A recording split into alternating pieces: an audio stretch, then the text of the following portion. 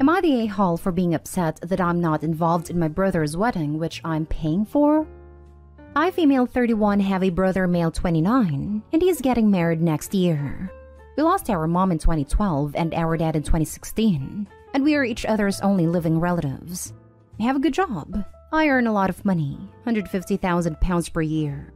My brother also has a good job, but doesn't earn anywhere near as much, £35,000. We were raised to always look after each other and share. My partner and I are child-free. Over the years, I have paid my brother's master's degree, paid a down payment on his house. Our parents rented, so there was no family home. I will also be paying for my future sister-in-law, female 26, and my brother to have future rounds of IVF. Sister-in-law works part-time and earns about $50,000 a year. Her parents are not well off. My brother asked if I could contribute to the cost of the wedding. I said I'd pay for it, rented a mall with 100 guests, and set up a wedding account for them into which I put £25,000, which they both have access to. Sister-in-law's entire family are involved as bridesmaids and groomsmen, while my husband and I are just guests. Brother and sister-in-law have been going around venues with her family, and I get emailed the costing if it's selected. I told my brother I don't mind paying for the wedding, but I feel really weird that everyone else is involved in the decision and I'm just involved with paying. Brother has said that I'm not our parents. I can't replace our parents, and that's why I'm not involved. Why can't I just do something nice without making him feel crap? I feel like an a-hole for causing drama, but also feel taken advantage of. Am I the a-hole? Now for the top comments. Not the a-hole. You are not his parents, but let's face it. You have certainly financially supported him like one in so many different ways. And it doesn't sound like you were trying to control things. Just want to be included the same as sister-in-law's family has been. Now that he is going to be a great big married adult, I think it is time you cut off your support and let him be the independent person he is. You are not the a-hole. He wants to cut you out of even being involved? Then he doesn't need your money. He has it right. You're not his parent, so stop acting like it. He's an adult. He can worry about his own finances. I don't think you should even pay for the wedding. If he is behaving like this now, he'll just cut you off and contact again when he needs help. So not worth of your efforts and money. Not the a-hole obviously, but he's a major one. Having made a commitment to pay for the wedding, backing out would be an a-hole move. Especially as there was no discussion of what involvement OP would have. To impose retrospective conditions is not fair. However, going forward, OP's sibling is not entitled to anything. I hope OP hasn't actually promised them anything concrete about the IVF. Not the a-hole. You are paying for entirely too much. If they can't afford a wedding on their own, then they can't afford kids. You need to stop being the gravy train. They also need to reduce the cost of the wedding. £25,000? Not the a-hole. You're being taken advantage of. What kind of a relationship do you have? Because this looks like it only comes down to money when talking about your brother. Edit. After reading your replies, the sisters are bridesmaids. The brothers of the bride are groomsmen. You didn't even get an invite to the engagement party? You have paid for so much stuff aside from their wedding. Also pretend to pay for IVF. Let me tell you, if they don't have enough money for IVF, they probably don't have enough to maintain a child. I advise you to please stop paying for their stuff. It's too much. They probably will ask OP for support on a regular basis. Next story. Am I the a-hole for not inviting my sister-in-law to my wedding? Backstory. My 26 male older brother Jack, 32 male, was once the golden child of the family. Then when he started dating Jill, 32 female, our mother became weirdly jealous. She would constantly run Jill down behind her back and would always make snarky remarks to her face.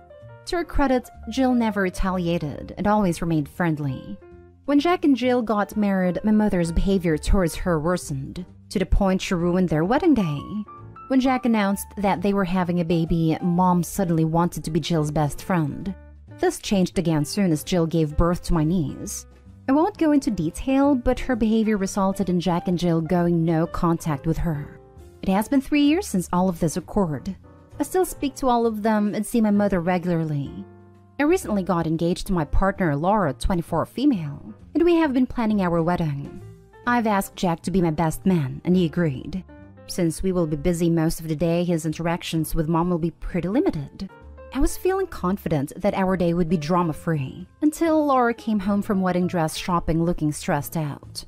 When I asked her what was wrong, and she told me that my mom, who was invited along with her mother and our bridesmaids, made a comment about how she was looking forward to putting Jill in her place at the wedding. Apparently, she then ran Jill down to anyone that would listen and made everyone feel uncomfortable. Understandably, we both became worried that mom's feud with Jill would ruin our wedding day. So we came to the decision to invite Jill in order to avoid this. When I spoke to Jack about our decision, he got upset and kept repeating that this was his wife, the mother of his child and my sister-in-law that we were excluding for something that wasn't her fault. I repeatedly told him that I think Jill is great and that I don't think she has done anything wrong, but I don't want drama in my wedding day or for her to be put into an uncomfortable situation with our mother. Jack ended up telling me that if mom can't even last a day without starting drama, then maybe I should be reassessing who needs to be uninvited, and that if his wife couldn't attend, he wouldn't either. I feel like I am stuck behind a rock at a hard place here. I know Jill hasn't done anything wrong, and have never been able to understand why mom is so rude to her when she has always been nice to Laura. I know that my mom is the one in the wrong with all of this, but she is my mother and want her at my wedding. Just to add, Jill texted me after my conversation with Jack and told me that she understands and not to worry. She would talk to Jack once it calmed down. You're the a-hole. You're punishing the victim and enabling an abuser. Couldn't have said it better myself. You're the a-hole. I mean, it really is that simple. I know it's their wedding and all that, but the my wedding, my rules excuse goes away when it means enabling mistreatment/bullying. There's no other factor weighing in his decision. It's a choice between having his mom and the best man's wife, his sister-in-law, who she bullied at his wedding. Jill isn't the one starting drama. Why would she be punished for it? If anything, uninvite the bully. Opie's choice will communicate to his mom that alienating and bullying Jill with her mean girl tricks is okay and leads to no consequences. Like, take a hard look at the situation. Even the event that leads Opie and his bride to uninvite Jill was caused by his mother, making everyone uncomfortable. She's so nice to Laura. What makes Opie think she won't set her sights on his wife one day? And if she does, what will Opie do? Stand there with his enabling ways while mommy dearest bullies Laura? You're the a-hole. Your mother is the root cause of these problems, not Jill. Either confront her like an adult and ask her to act like a mature person, or uninvite her to the wedding. Uninviting Jill absolutely makes you the a-hole. Better yet, uninvite your mom from your life. She sounds like a toxic textbook abuser. Yep, definitely. Jill should be invited because she is your brother's wife and she has done nothing wrong. And this is a good hill for Jack to die on. Your mother is the one that should be uninvited. She's definitely an a-hole. You're the a-hole. Jack is right. You're punishing the victim of bullying and mistreatment and rewarding your mom's terrible behavior. Thank goodness Jill has a husband to stand up for her. Laura obviously does not. Laura better sees this as a red flag in her relationship. Opie's now the golden child and married to his mom. You're the a-hole. While gown shopping for your future bride's dress, your mother announces how she cannot wait to make your wedding all about her issues with your sister-in-law. And your response is to ban your sister-in-law and not your mother? What the heck is wrong with you? She's already taken that joyful, happy occasion and made it about herself. I mean, I'm guessing you have said absolutely nothing to your mom just how out of line that was. Throughout looking to buy the dress, she says, "I do in." And your mom decides it's about her and make herself the focus. Dude, you've got to stand up for yourself and your future bride. This isn't your mom's opportunity to shame someone. This is for you and your future bride to share with the people who love and support you. Get your head out of your bottom. Apologize to your brother, your sister-in-law, and especially your bride. Then tell your mother she's no longer invited. Tell her you have hired a couple of duty police officers to make sure she's unable to gain entry. Next story is titled, "Am I the a-hole for telling my wife to shut the heck up because of the remark she made towards my 16-year-old sister?" My male 28 sister, female 16, was diagnosed with cancer in 2021, and treatment has been hard on her. She is the shy type and can be incredibly insecure and lack confidence about her looks. Any remark, no matter how small, would get to her and affect her right away. It's a while since I've seen her, and the other day I was FaceTiming her and my parents to check on her. My wife joined us and sat next to me without taking her eyes off my sister. Note that my wife is a makeup artist and tends to make plenty of assumptions about other women's faces, which isn't a cool thing. But anyway, my wife started talking to my sister about whether or not she started caring for her skin. And my sister said she recently started a clean and clear lotion to improve her look. But my wife chuckled and said that clearly this product isn't working because she, my sister, still looked like a cancer patient even though she's recovered. I was stunned, and so were my parents. My sister immediately got up and left the room. I looked at my wife and told her what she said was messed up, and that she should shut the hell up with her nonsense remarks, because you just insulted and hurt my sister. She started backpedaling, saying she was just giving her opinion, and a fight started. My parents hung up, and my wife flipped out, saying I humiliated her by telling her to STHU in front of my parents, and claimed I had no respect for her to speak to her like that. I told her what she said made my sister cry, knowing that she's been through hell and can be very insecure about her self-image. But my wife argued that she's being too sensitive and she was, again, just giving her opinion and giving her advice in terms of skincare. I stormed off, leaving her yelling about what an a-hole I was to speak to her this way and ruin the respect my parents had for her. Am I the a-hole? Now for the top comments. Not the a-hole. Blaming your little sister who suffered through freaking cancer for her looks is divorce material. Was she a high school mean girl or something? Did you find her on a set of a teenage drama movie? The audacity to speak like this to your sister. I cannot stay with that person. Do you plan on having children? Isn't makeup about empowerment? Sorry, but this got my blood boiling. I'm ready to call you an a-hole if you do not seriously think that relationship. This. Not the a-hole to OP for standing up for your little sister, but you could be one if you're not considering divorce. Unacceptable behavior, and no apology or feelings of remorse. Agreed. This is divorce-worthy behavior. She's a makeup artist. If she wanted, she could have helped OP's sister with her looks tremendously. But instead of doing right by her sister-in-law, who's previously struggling, she chose to drag her down. It's not just an opinion. If nobody asks for her opinion, said opinion will just be a potentially hurtful remark no one asked for. She knows exactly what she was doing, but flipped out when OP rightfully called her out on it. Note my wife is a makeup artist and tends to make plenty of assumptions about other women's faces, which isn't a cool thing.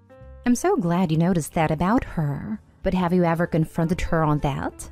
I kept reading and Jesus Christ on a stick. I would have shut the laptop straight away while your wife was still talking. Giving her opinion? Guess what, lady? Not everything that falls from your mouth is straight gold or wanted. Oh my god, I wouldn't know how to be with a person like this. So toxic and oblivious to their own terrible behavior. Not the a-hole. Edit. Came back after I recovered a little.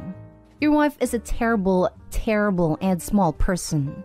She told your baby sister, of 16 years old, a teenager who at that age struggles enough with self-confidence issues, and a cancer survivor on top of that she looks terrible. And after that tries to die on the hill that you ruined and respect of your parents for her? I've spent 2 years working on myself and thought I hung up the pitchforks because I tried to act more mature and composed on the internet. But I'm getting twitchy in my fingers for that pitchfork. Now for the last story. Am I the a-hole for refusing to invite my estranged mother-in-law to my daughter's birthday? When I was dating my now husband, his mom didn't seem to like me and we had a couple issues, which I'd say had to do with her not handling change well, or us just being very different people and struggling to understand each other. But the relationship wasn't awful. When we got engaged, she rolled her eyes and made snarky comments, but she did offer to pay. She had quite a bit of money, so we didn't think anything of it, and accepted. She was kind of rude during wedding planning, but I didn't think much of it. Then she walked out of wedding dress shopping, pulled all her money out of the wedding, and stopped speaking to us. To be clear, nothing happened. She just stood up and walked out. The only minor explanation I got was from her sister, who said she just feels like it is never about her, and she is sick of paying for other people to have things. I didn't get it at all.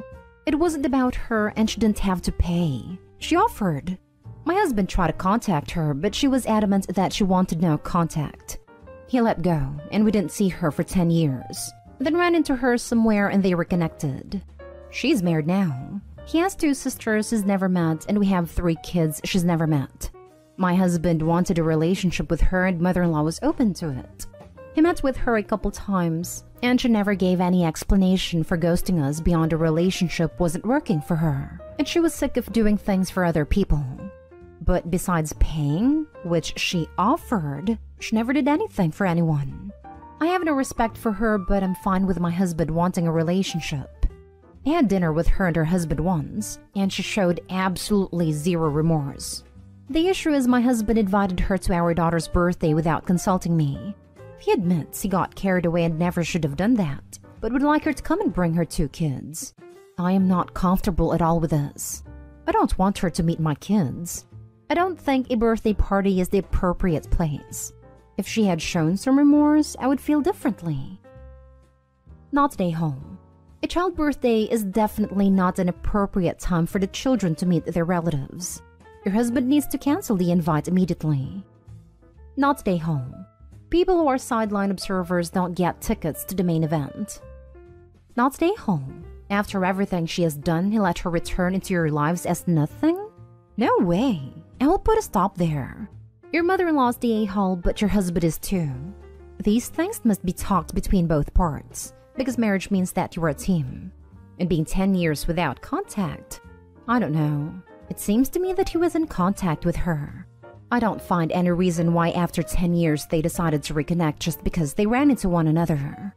Not stay whole. Protect your child from a toxic person. I don't believe they were in contact. I know he tried to contact her a few times and she asked to be left alone. He seemed genuinely shocked when he saw her with her 2 new kids. They just ran into each other and he took the opportunity, and mother-in-law was open to it. But to be honest, doesn't seem very affected by any of this. Info. Can you shed any light on why she would reject her child like that? A man who did nothing wrong. It's unfathomable to me. I think she was tired of paying for other people's weddings. She had been paying her parents' bills since she was like 12 or 13. She had paid for 2 weddings before this and never got one of her own. She was lonely and wanted a man, but worked all the time and had no social skills from getting homeschooled. She was homeschooled. She was working. Seeing me, who she never liked happy, set her off. She probably had him too young and felt trapped, but I seemed to be the catalyst that she wouldn't take it anymore.